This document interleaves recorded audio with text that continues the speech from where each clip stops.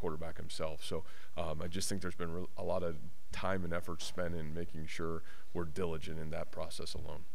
How do you keep the freshmen? They've been wonderful through eight games,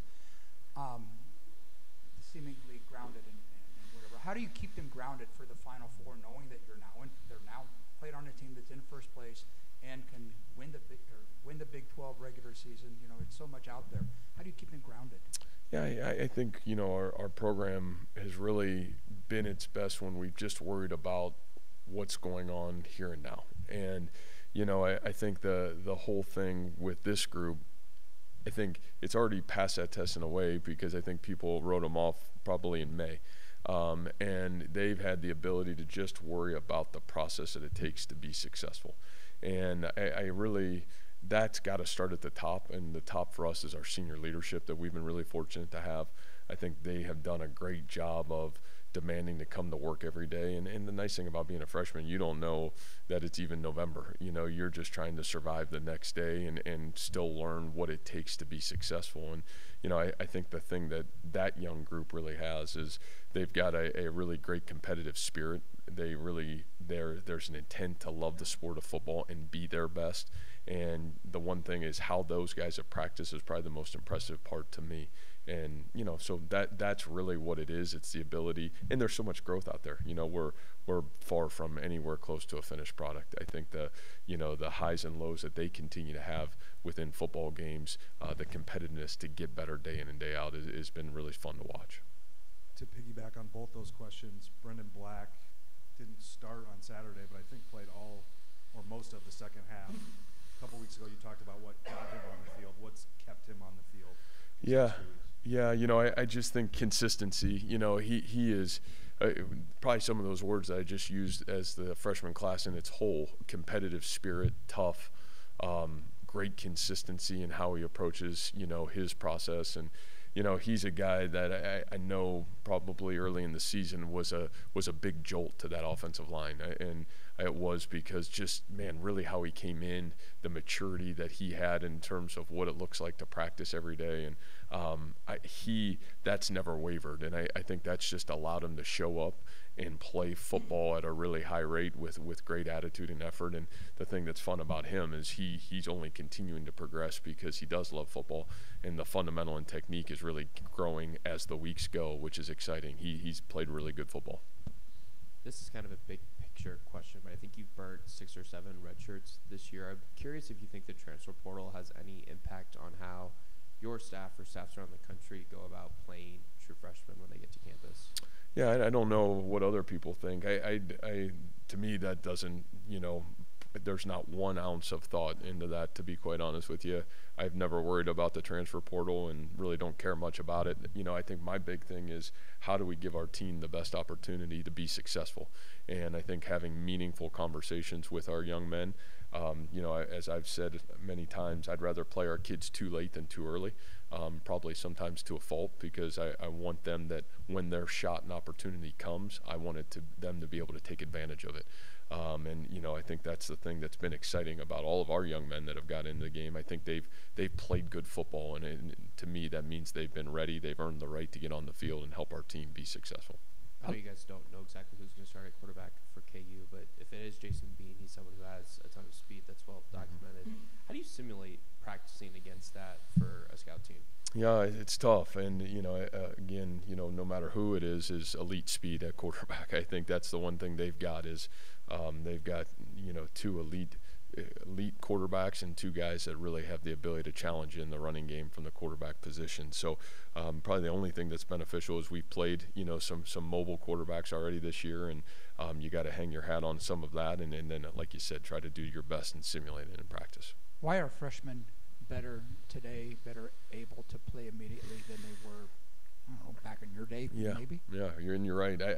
I just think, you know, the evolution of training, you know, I think the one thing you see out there, even just, you know, with my own kids watching, you know, the development happen at just a faster rate, you know, in terms of, you know, personal trainers or how they're training. And, you know, you look at Brendan, and, you know, Brendan was on, you know, he was, you know, I told you he came in here, benched 400 pounds, one of the strongest guys in our program already. And, I think to me, there's just so many ways now today between 15, 16, 17 years old that you can go and really hone your craft and start to make progress to where you're physically able to get to the collegiate level and at least be ready. We've talked about this before. It's more than just physical readiness. You got to be mentally ready as well. But I think that was always the area that there was probably a little bit of time that it was just, man, a 18-year-old growing to a 19 and 20-year-old to compete against 22 or 23-year-olds. But I feel like that gap's, continuing to shorten. And I think obviously with nutrition, just globally in the last 10 years becoming such a different ball game. I think even you see high school programs and high school players really understanding that value coming in here. I think all those things have allowed young people to be more ready to compete at this level collegiately. Matt, I asked John just a few minutes ago about the takeaway number, the big takeaway number, and he said whether it's high or low, more or less, you can't really explain why it's high or low, but you can't explain the commitment the program has to forcing them. I mean, how would you describe just how you guys approach drilling that aspect, and also just your guys' great ability to make plays on the ball this year?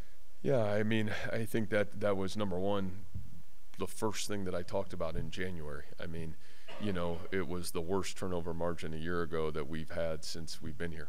And, you're sick of hearing me say at Iowa State you have to win in the margins, but I think you guys know that that's true. And so you can spin it however you want, but you have to do the little things well to win football games. And it starts with the ball. And that was a thing where, to me, defensively we created some turnovers a year ago. It was really offensively we did a really poor job of taking care of the football. And I think that was something that, was a focal point, meeting number one when we came back, is how do we get ourselves back on the right side of the turnover margin, and understanding that margin really does say your investment to team and, your willingness to take care of the football, doing everything in our power to go get the football. And, we really haven't changed how we practice it. It's always been a period in practice that has been a focal point for us. But I think just the intent of understanding, it's the old Belichickism of you got to learn how not to beat yourself before you can learn how to win, right? And I think that was something that was statement number one and team meeting number one when we came back. And, so far we've been able to do a better job, and we can still get better. It wasn't perfect even on Saturday, but, we left some out there and had the ability to not turn the ball over. But it's got to continue to get better for us if we want to be the team that we feel like we've got the ability to be. Staying in that vein of doing a better job, offensively, it feels like extending drives was an issue, or not doing it last year, and now Jalen in particular has emerged as a big third down guy. You need, not just him but others, but how would you describe the way the offense has better been able to extend drives and therefore get more points? Yeah, I think a lot of that has been, again, you go look back on the point piece of that even from a year ago, where so many of those turnovers came was inside the 25-yard line, right? And that's debilitating. You move the football and then not have the ability to, whether it's 3 or 7 points, that's hard. And I think that is something that certainly we put a lot of time and effort into. Third down percentage, we're still probably not where we want to be. It was much better last week, and I think that's just part of growing. I think that's part of growing as so many of these guys find roles within the offense. And I think Rocco's understanding of even the third down situation. Is it third down and fourth down? Is it just third down? What's that look like, and what's the game look like? And so sometimes that third down percentage can be a little bit skewed, but I think that just the ability to take care of the ball, win the situation. What's the scoreboard? What's the time on the game? How do we win the situation in that moment? And I do think there's been great awareness of that with our kids. Coach, is there a extra level of motivation found either with yourself, your staff, or with your team in the locker room to be in a Big 12 race right now as opposed to where you guys were at last year? Can you feel that difference in that motivating factor, or is it kind of just all eyes on one thing in whatever game is in front of you? Yeah, I think the second part of it is all eyes on one game, but I think the reality of, we've never, and I know this has got me in trouble many times. I got set up on this before, but I'll figure out how to say this eloquently. setup. It was not you, but it was a setup. I think maybe it was back there set me up, but somebody set me up. But the reality of it was I think in college football, when you deal with 18 to 22-year-olds, you have to understand that there is a process to be successful. And in our program, that process is the utmost importance. And it's not just playing on Saturday. It's, it's how you go to class. It's how you go into the weight room. It's how you perfect your process, that when you get to the season, because football is funny, you only get 12 guaranteed games. And unlike maybe basketball where you get 30, and man, you get 12 shots to play your best. And I think what we've worked really hard on is this kind of day in, day out process throughout January, February, March, April, May. That's where we weren't very good a year ago. And, and not just our players, our coaches, all of us, we all could have been better. And I think the reality is that's what you feel is different. And that's exciting because you can live with the result, whether it's positive or negative. You can look yourself in the mirror if you know, man, I've done everything in my power to be my best. And I think those things are what's energizing right now around this football team, because there is a lot of youth and there's a lot of young people that are growing by the day. It's not perfect, but their process to be perfect and be their best, that's what's been really fun about this team. Matt, how much fun is a big game under the lights in Jack Trice? Yeah, not much like it. I think that's one of the great things about being this time of year and playing really special football games is, you can give back to our fan base who's been very loyal to us, and, playing meaningful games this time of year and Jack Trice makes it really, really special, not only for our kids, but I know it makes it really special for our fan base who's been really loyal to us and our football program for sure. We've talked a lot about the improvement offensively being leaps and bounds. In terms of production, I think on the other side of the ball, the improvements maybe been more incremental, but just as important. Yeah. What have you seen from that group, from going from pretty good to whatever that next level up is? Yeah, and I think we're the fun thing in both those areas is you still feel like there's more steps to make. I think the defensive piece of it, you lose Gary early, who was such an anchor to this team and really probably the only anchor of that front six. And I feel like that group got thrown into the fire, and a lot of those guys had to grow up fast. And, I think one of the things that's been fun is you just see them just getting better every week. And, I think the consistency in with Tyson and Eli Rashid, I think those guys do a phenomenal job of developing those units. And, I think, how you've seen Will McLaughlin start to play great football. It's been really fun. Jack and Bacon, those guys are playing great football. Cooper Ebels now stepping into an important role at Will linebacker and, backing up Gary and doing a great job. And then that D-line, I think those guys just keep making profound steps. And again, the neat thing there is there's been great players there in the past that have been in those rooms. Those guys have seen what it looks like, and they've left a great legacy in those rooms to, kind of give a pathway of, man, here's what it looks like, here's what the standard looks like, and here's where we're trying to get you. So I think all those things have certainly aided us for sure. Yeah, I think probably questionable. He was out there today. I think we'll know a lot more probably by the time we get to game time. I'd say it's 50-50 right now. You mentioned a lot of the linebackers there just with Travis's question, but with how Kansas plays offensively, how big is it going to be to get good linebacker play again this week? With how Kansas plays, you need 11 guys playing really good football or you're going to be in big trouble. I think that's the thing that they do such a great job of, is that you look at a team probably on the opposite side that they have everybody back. All 11 players have played a ton of minutes, not just for 2 years, but for some of these guys 4 or 5 years. This is the most veteran offense that we've played by far.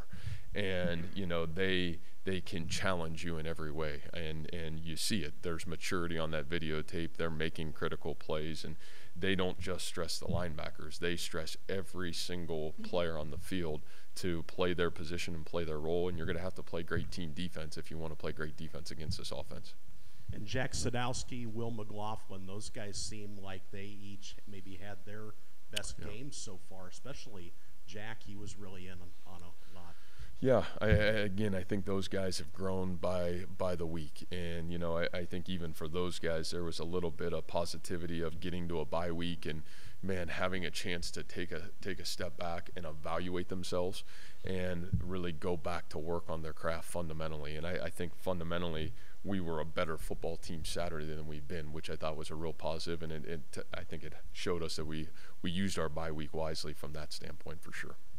Coach, so going back to your coaching career here at Iowa State, you've coached many great football players, and some of which actually went to the highest level, to the NFL, like a Brock Purdy or Breece Hall. What does it mean for players like them to like showcase their high level in like the NFL, with all showing this, not just this football program, but to the university itself? Yeah, I think it's big. You know, I think those are things that, you know, we're really proud of because, and I know I've said this a couple times, that, you know, in my opinion, it's never about what they're doing, but it's how they're doing it. And I think, you know, you see the character that Brock handles himself with, not just the success at the next level, but how he does it. And, you know, it's what you saw here for 4 years, and, you know, he's never changed. And honestly, you know, you turn the Jets game on and you see the stadium chanting Breece's name, and you watch how he plays and then how he carries himself. And, you know, I think Will McDonald had a big play, you know, on special teams on Sunday. And it's rewarding because, again, all those young men, they weren't just great players, they were great humans. And I think how they continue to not only represent their family and certainly their high schools where they came from, but certainly Iowa State University on top of it, it's been really special. And it's great for our young guys in our program to see this is what success looks like, not just on the field, but off the field. You talked a little bit earlier about the process and the day-to-day from the player's perspective, but from a coach's perspective, how does that influence your snap-to-snap decision in the game to not be result-oriented of deciding to punt in this situation or go for it in this situation, but being process-oriented of this is the right decision at this moment for the long-term game? Yeah, those are all tough. You know, those are thoughts of more how in game the flow of the game is going. And, you know, believe me, I think that's the thing that keeps you up at night after every game as a head football coach, because you're never going to be perfect. You always sit and think back, man, maybe I should have done this, or maybe I should have went for it here or did that. And I think those are things those are in the moment decisions that you're trying to do what's best for the football team to be the best to win the football game. And, you know, I think I know we're in a very analytical world that has thoughts, and those are all good thoughts, but, you know, are those always what is the best for an 18 to 22-year-old group of young men that are trying to win a football game? And I think that's where we try to do a great job as a coaching staff before the game, and then in the game making the adjustments to try to make the right calls for the flow of the game to win the football game. But yeah, that's where those are what keep you up at night for sure after a football game. Anything else? All right, guys, thank you.